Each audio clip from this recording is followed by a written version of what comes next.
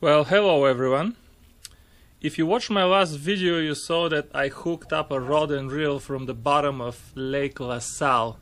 And this here is the reel. I'll probably show you the rod in a separate video, but I just don't like the rod, even though there's nothing wrong with it. But if you haven't seen that video and you want to check it out, I'll leave it in the description below. Okay, let's take a closer look at this thing. The knob, muddy, but actually the bearing here has not seized. If there is a bearing, maybe there is a bushing, a strong case for bushings. They don't seize, so I cannot really turn here. Oh, I can turn it, but not with the handle. But I didn't even clean it because I just wanted you to see it the way I pulled it. Well, I did hose it down a little bit, but didn't really clean it. Take a look at the line. I think this is 40 pounds of something I haven't used, quite stiff. Good line lay on this reel, interesting. I don't see any rust anywhere, not the bolts, nothing. It's just full of mud everywhere, but we may be able to clean and relube everything. I just hope the bearings are fine. So let's start taking parts off and see what's inside. Let's take off the spool first and see the condition of the drag washers. Oh my god, look at this. My bench will get dirty, but it's okay.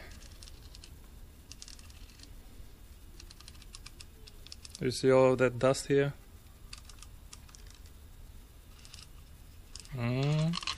Come on now. You got that far. Don't seize on me now. Come on. Okay. As expected. Everything is full of mud here. Oh wow. Look at this. No rust. Oh, same here.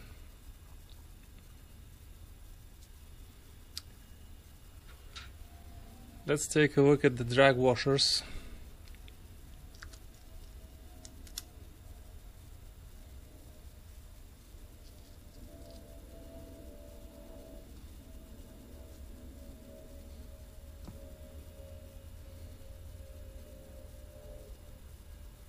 Interesting material. I think the drag washers are totally fine. Yep, I'll just clean them. This is like paper. Look at how tiny these drag washers are. They're absolutely tiny for such a big reel. Unbelievable. You'd think that this would have like at least 1.5 inch washer. I'm gonna have to put a paper towel here because this thing is really dirty. Okay, what else? Let's remove the easy stuff first. Let's see the condition of the handle.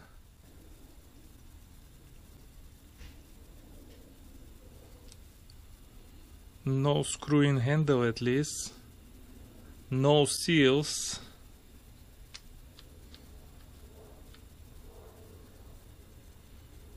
Very dirty, but I don't see any rust. Yep. Let me clean this a little bit before we continue because I can't even work here. But I didn't want to clean before the video because I wanted you guys to see everything. Does this look better or what? Huh? What next? Let's remove the bail. Well, I noticed already the line roller is actually not seized. Okay, so once I clean this and I lube it, it'll be in top shape. So I am not concerned about anything so far.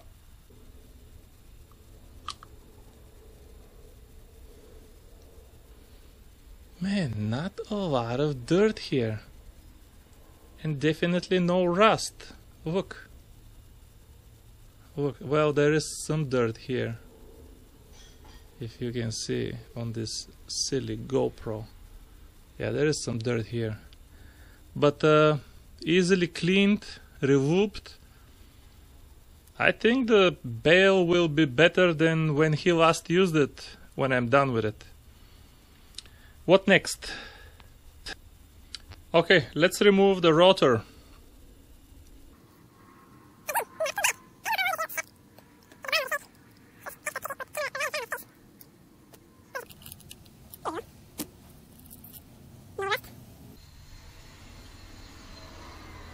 Oh my god. Look what we found under the rotor. Yeah.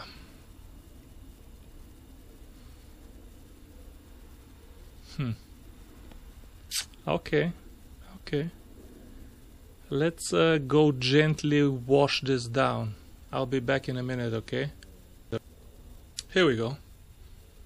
This is much better. Again, not a lot of rust. This one little bolt here is rusty, but I don't see anything else.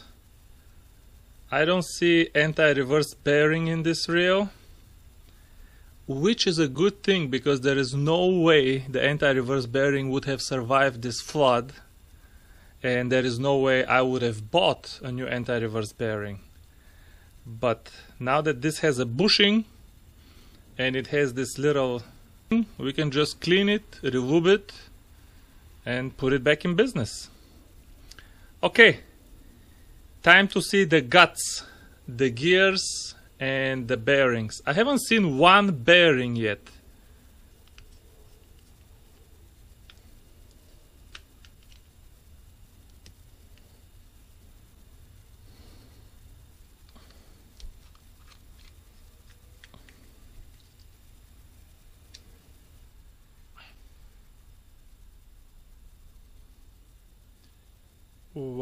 Wow,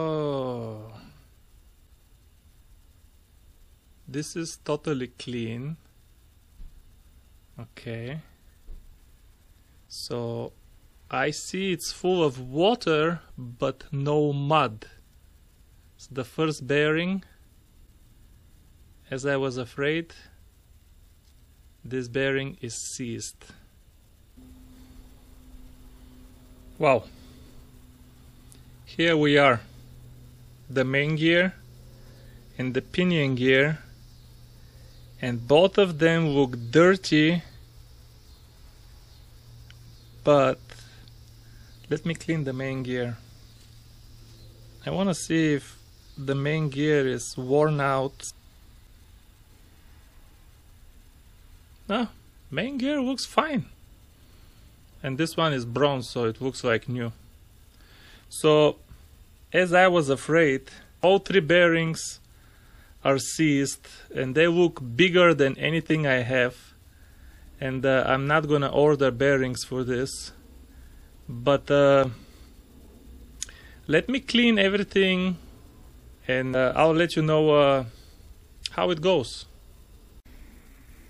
Alright guys, it's been 2 days and about 500 Q-tips since I opened this reel first, and I wanted to give you a status on how far I've gotten. Overall, it's pretty good news. The body is perfectly clean, no damage. The side plate perfectly clean, no damage. That took a lot of Q-tips. The rotor perfectly clean, no damage. This was clean too. The clutch also clean, ready to get packed with grease. The stainless steel shaft perfectly clean, no wear, no damage, in good shape. The pinion gear perfectly clean. Look at this pinion gear, no damage. That's why they make them from bronze. Okay, that's why I feel confident this reel will feel smooth once again. So I had problem with all of the bearings. All three of them were seized. There is one other small bearing here on the bottom of the pinion gear, right over here. This one was okay, luckily. Okay, this one is not only okay but smooth. Water never reached it. Okay, but the three big bearings, man, I tried to loosen these bearings, they wouldn't loosen. So what I did was soak them 2 days. You know what this is? Brake fluid. Okay, I don't recommend anybody do this the way I do it, because brake fluid is toxic. I used it with gloves.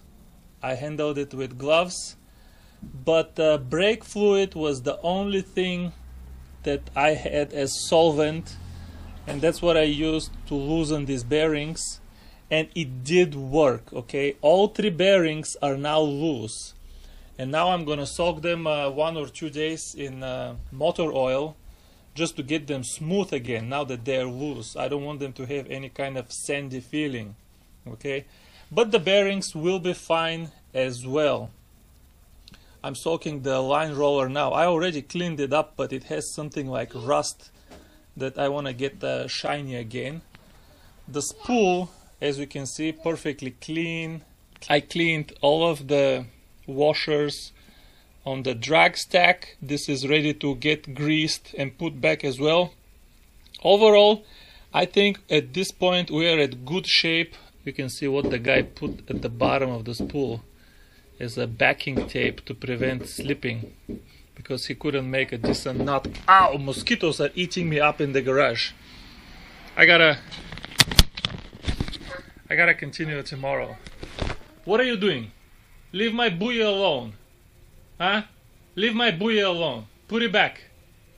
Put my buoy back. Yeah. Yeah. Okay, put it back. Okay.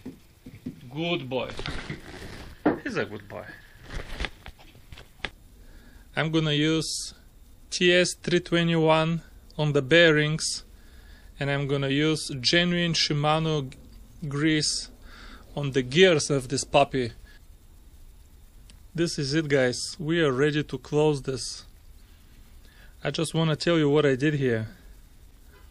Inside here, where the warm oscillation gear is, under this cap, this is packed with grease. The gears are packed with Shimano grease, and the steel shaft here, it is packed with grease as well, and I'm gonna pack these two entry points with grease as well. Both sides of the handle look like this, okay?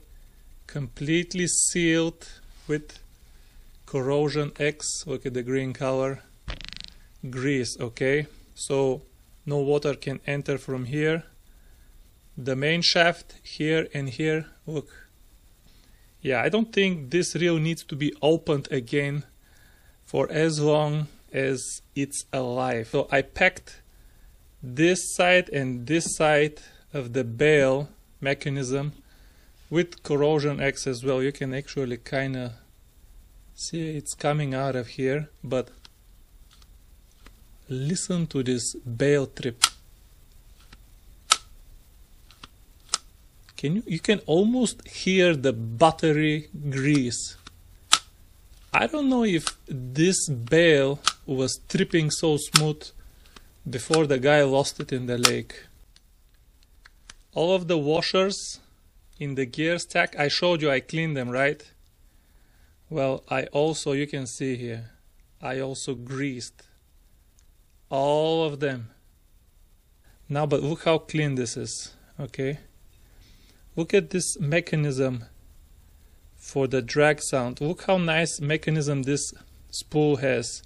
I just bought $100 Daiwa Eliminator. Look out for the review. And it has inferior drag sound mechanism over here. Okay, they just put a wire. This thing is always vertical and suspended with a spring. So far superior drag sound mechanism in a super cheap Okuma reel. I'm kind of disappointed with that Daiwa reel. Listen to the sound. Beautiful sound. perfectly smooth. Okay. Okay, so we put some brand new mono under the braid. So when I put the braid back on top, I want the spool to be full all the way to the tip. So when you cast, there is no noise from the line grabbing the lip, and you get the maximum distance that this reel is capable of. But the other thing I'm gonna do is, I'm not gonna just put back this mono on the spool. You know why? Because the line that you always use is on top of your spool, okay? And it's a little bit worn and it's the weakest. And this guy here has good 300 yards, okay? Not feet, 300 yards of braid, okay? But what I want to do is I want the line that he used for fishing to be on the bottom of the spool. And the line that he never used, which is actually this line right here, that's on the surface right now. Look how clean it is, by the way. This line looks totally clean. It doesn't look dirty. It looks like brand new line coming. I don't know if you can tell. But I want this brand new line that was never used to be on top of the spool. So you have the maximum strength available from this line. So the way to do this is, I'm gonna get this empty spool here, and I'm gonna reel all of this line from here over here, okay? And then from here, I'm gonna put it on the spool of the reel.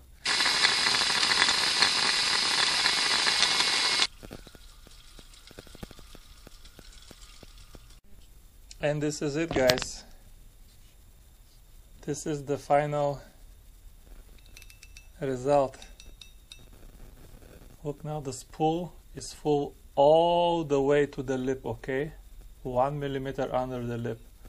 Now when you cast, the line is gonna jump out of here without, you know, scratching on the lip of the spool, and it's gonna be quiet and it's gonna go very far.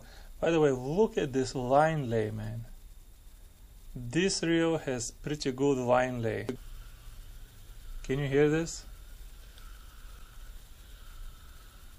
Can you hear smoothness, okay? Is it possible to hear smoothness? I think you can hear the smoothness of this reel. Okay.